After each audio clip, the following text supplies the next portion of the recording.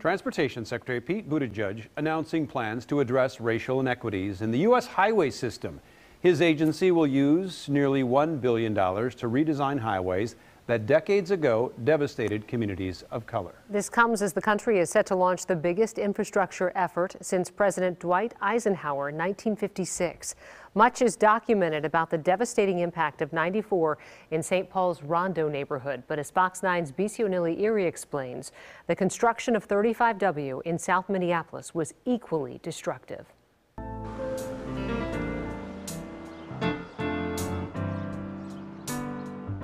At the corner of 38th Street and 4th Avenue in South Minneapolis's central neighborhood, the Minnesota Spokesman Recorder newspaper remains one of the last remnants of a once thriving business district. Father founded it in 1934. Tracy Williams Dillard recalls growing up here as a child. This whole corner was all black-owned, and a lot of the businesses up and down 38th Street, there was black-owned businesses. A record store, banks, barber shops, salons, and grocery stores were some of the businesses that occupied this 38th Street landscape. But the community would undergo a seismic shift that some didn't see coming. One of the elders, Elder Harry David, said to me, "Ernest, it's like," he used the French word, "fait accompli," which means that the deed is done. It was already done before we knew about it. In 1956, a massive effort led by President Dwight Eisenhower to build a 41,000-mile interstate highway system throughout the country is given the green light through the passage of the Federal Aid Highway Act. With the federal government providing 90% of the funding, in the Twin Cities, the largest public works project in U.S. history would pave the way for the construction of I-94 and 35W.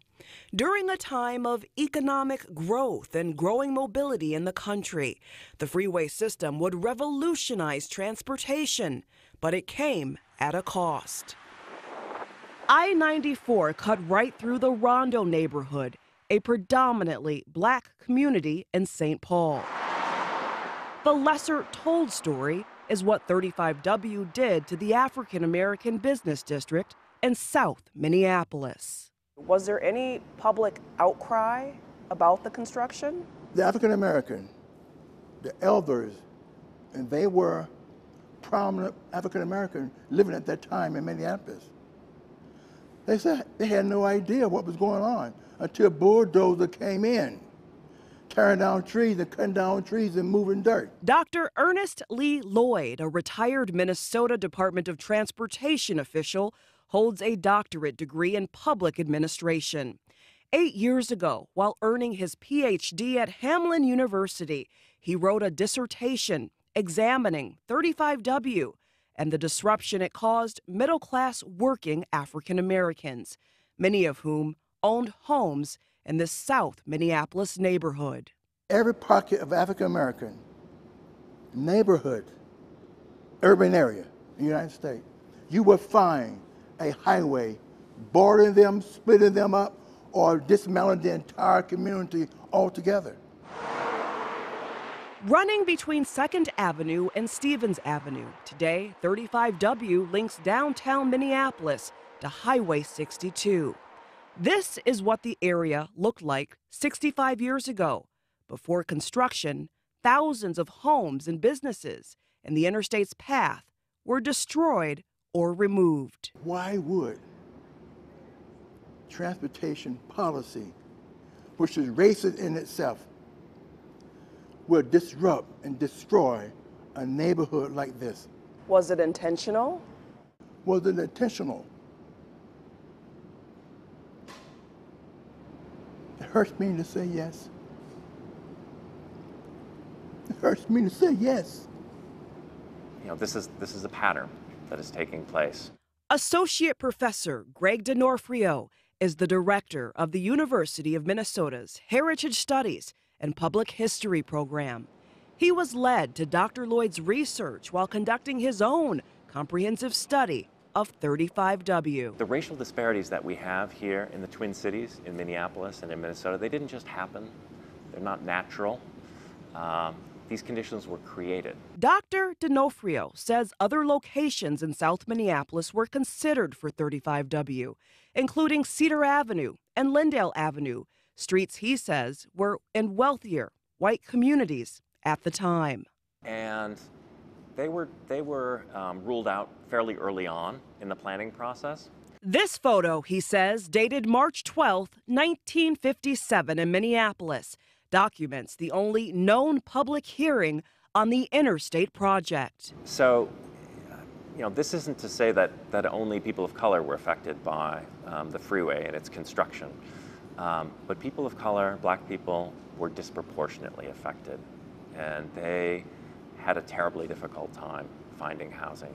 It's estimated that nearly 30,000 people throughout the Twin Cities lost their home to freeway construction, uprooting and dividing neighborhoods over the course of the 10-year project. Through eminent domain, state government forced some people out of their homes. Some homeowners were paid to leave. Already burdened by discriminatory housing practices such as racial covenants and redlining, people of color were hit especially hard. When we started this project, we were looking for smoking guns. We're looking for one document that says we placed the freeway here because it's going to displace black people. Well, you're not going to find that. We concluded 2 years later. And you're not going to find that because this is a manifestation of systemic racism. This 8mm digitized home movie was taken in front of a house on 43rd and 2nd in the 1960s. The camera captures the 42nd Street Bridge and the pedestrian bridge at 40th Street East. With no 35W entrance ramp, the freeway cut off direct access to 38th Street that many believe devastated this once vibrant African-American business district just 3 blocks away. Right now, MnDOT is doing a study to determine whether or not those families even got the fair market value for their homes as they were being displaced, because there is a pretty significant theory that they did not. Andrea Jenkins, vice president of the Minneapolis City Council, is behind a plan to revitalize the area, with a focus on 38th and Chicago, the intersection where George Floyd was killed. I think the state has to play a role in righting those wrongs, and as does the city. And I think the first step in that is to acknowledge the harms. This is a passion. Gardening is a great thing, especially in this neighborhood. Greg McMore is a longtime resident and neighborhood advocate. I think there's a chance, I think there's a chance for 38th Street and 4th Avenue to come back. Planting seeds to uplift those who live here. The untold story of Interstate 35W in South Minneapolis is a real chapter in Minnesota history. A moment in time that could chart a new path for this community. You can't live in history, you can't live in the past, but you can learn from it. Right now, the research that Professor D'Onofrio led is on display at an exhibit at the Hennepin History Museum. It's called Human Toll, A Public History of 35W. It runs until October of next year. Back to you. All right.